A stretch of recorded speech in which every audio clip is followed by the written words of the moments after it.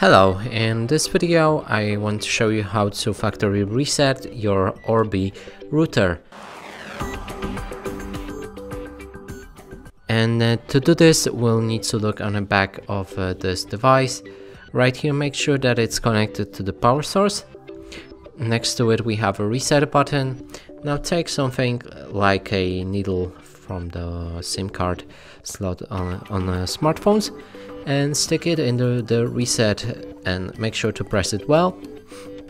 Then this LED right here will change into static red, and when it starts blinking about 10-20 seconds we'll need to let go of the button and the factory reset will happen. So let's try that.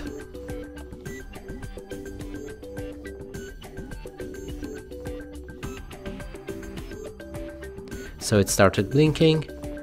Let's wait a bit and let go. Now it will turn off the LED lamp and the device will reset. And that's it for this video. Hope you like it. Please consider subscribing to our channel, leave a like and a comment below.